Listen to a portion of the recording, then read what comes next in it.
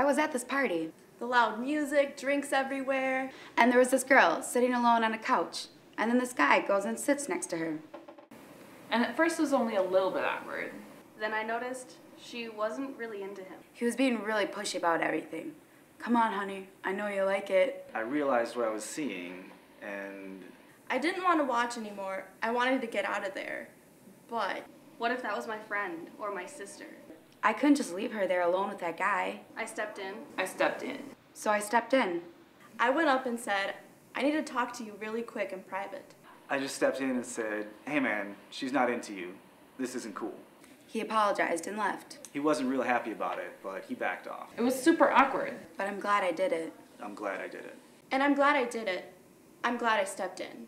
I'm glad I stepped in.